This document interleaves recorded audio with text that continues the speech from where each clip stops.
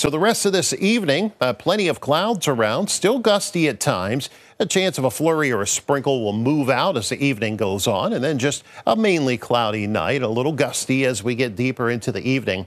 By tomorrow morning, our temperatures slide into lower 30s. There is the chance of a snow shower around in the morning. I'm not looking for a lot of snow tomorrow, but we may get a few bursts as this boundary drops on through here late morning into about midday. And now the temperature will climb close to 40 degrees, and then it starts falling through the afternoon with some gusty wind. And we're back over to some snow showers tomorrow afternoon, right on through the evening. And that chance of a snow shower or flurry will linger into tomorrow night. Could get a quick coating here or there. I'm not expecting a whole lot of snow out of this as we go through the day tomorrow.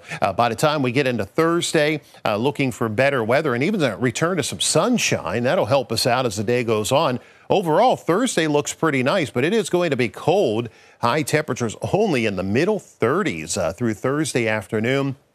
And then we start warming things up again toward the weekend. 31 tonight, mostly cloudy. A chance of a snow shower or a sprinkle this evening. Very small chance at that, and that is moving out for the most part. Tomorrow's high right around 40 degrees, but falling into the afternoon. Some gusty wind, gusts up to 30 miles per hour, a possibility with that chance of snow showers mixing with a little rain. A little burst will reduce the visibility at times tomorrow. Could get a quick coating on some grassy area or car tops.